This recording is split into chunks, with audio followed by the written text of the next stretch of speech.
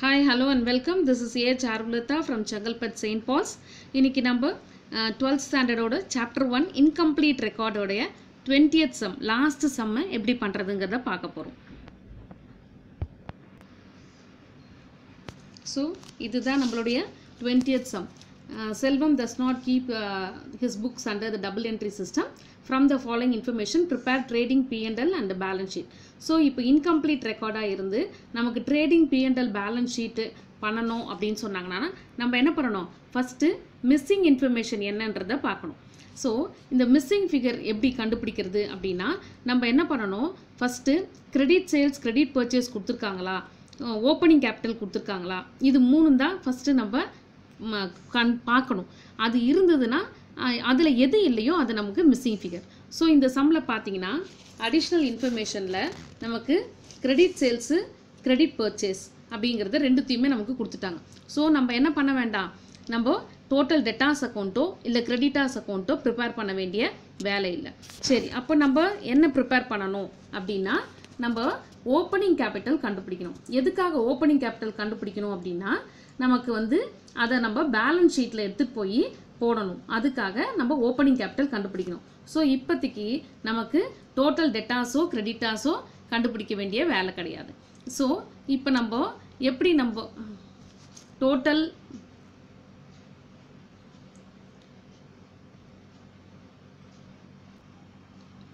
Okay இப்போ நம்ம opening capital கண்டுபிடிக்கிறதுக்கு என்ன பண்ணணும் அப்படின்னா இங்கே இருக்குது பார்த்தீங்களா இன்ஃபர்மேஷனு. இதில் 1/1/2018 31st 12/2018 ரெண்டு இன்ஃபர்மேஷன் இருக்குது.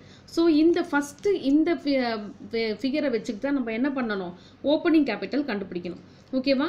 அடுத்தது இந்த 31st 12 கொடுத்துருக்கிறத நம்ம என்ன பண்ணணும், எதுக்கு யூஸ் பண்ணணும், நம்மளோட பேலன்ஸ் ஷீட் போடும்போது தான் அதை நம்ம யூஸ் பண்ணணும்.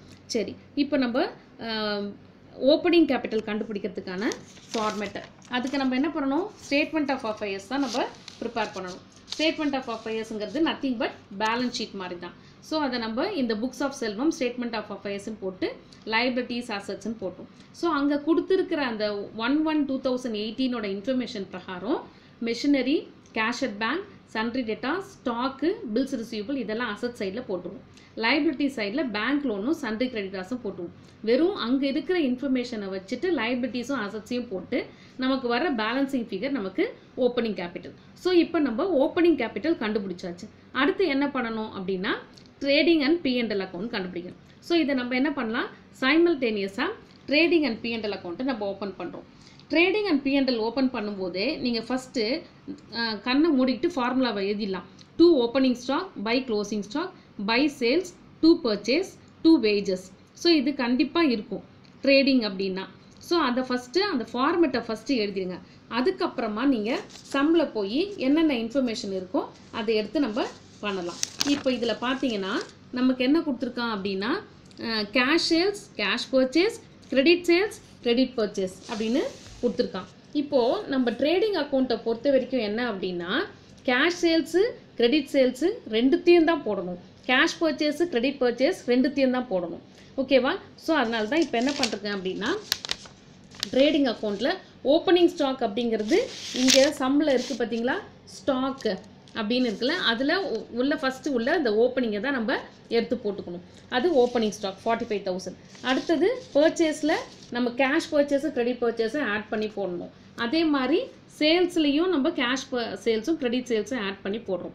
க்ளோசிங் ஸ்டாக்குன்றது 31st அப்படின்ற டேட்டில் உள்ள ஸ்டாக்கை எடுத்து க்ளோசிங் ஸ்டாக்கில் போட்டுருவோம். அப்புறம் வேஜஸ் இன்ஃபர்மேஷன் அதில் கொடுத்துருக்காங்க, அதையே நம்ம போட்டால் பேலன்சிங் ஃபிகர் நமக்கு கிராஸ் ப்ராஃபிட். அந்த கிராஸ் ப்ராஃபிட்டை நம்ம என்ன பண்ணணும், P&L அக்கௌண்ட்டுக்கு ப்ராட் டவுன் பண்ணணும். அது முடிச்சதுக்கப்புறமா P&Lோட டெபிட் சைடில் எல்லா எக்ஸ்பென்சஸும் நமக்கு வரும். ஸோ இங்கே கொடுத்துருக்க இன்ஃபர்மேஷனை வச்சு நம்ம பார்க்கும்போது இப்போ நம்ம இங்கே அடிஷ்னல் இன்ஃபர்மேஷன்ஸ் இருக்கு இல்லையா, அதை வச்சு நம்ம என்னெல்லாம் இருக்குது, வேஜஸ் P&L ட்ரேடிங்கில் போயிடும், அட்வர்டைஸ்மெண்ட் எக்ஸ்பென்சஸ் அது P&Lோட டெபிட், ட்ராயிங்ஸ் நமக்கு பேலன்ஸ் ஷீட்டில் வரும். அடுத்தது இங்கே அட்ஜஸ்ட்மெண்ட்டுன்னு கொடுத்து right of depreciation 10% on machinery, create reserve for 1%ன்னு கொடுத்துருக்கான். ஸோ இந்த மாதிரி அட்ஜஸ்ட்மெண்ட்டில் கொடுத்துருக்க இன்ஃபர்மேஷன் நமக்கு ரெண்டு இடத்துல ஒன்று P&L அக்கௌண்ட்லேயும் இன்னொன்று பேலன்ஸ் ஷீட்லேயும் வரணும்.